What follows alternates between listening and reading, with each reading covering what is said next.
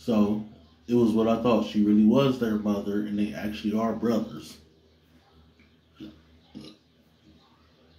But also, I didn't think that the brother with the glasses ability would be to becoming, unless that was the dude with the suit of armor, to become invincible.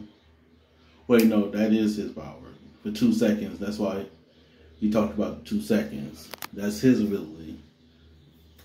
So I was guessing the brother's ability with the glasses, the thing they've been using to control people. I forgot what it might have been called, if they showed it or not. I forget.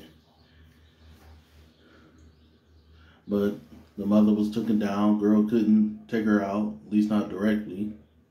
Yeah, like the Batman.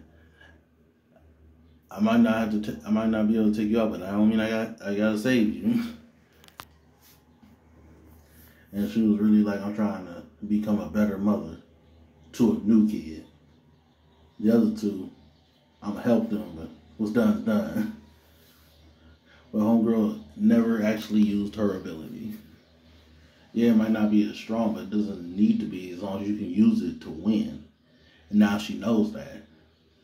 And she can think about how to truly use it, because she can use the stuff faster, and it might depend on the ability, like Akira, the main character. You try using a girl's strength ability, but it was messing with him. So don't know how it will be with her, but I mean, it would be a lesser strength, so it might be possible for her to do it, whereas he couldn't really handle it. But took out the old man pretty quickly. Now he has a new ability that he knows about.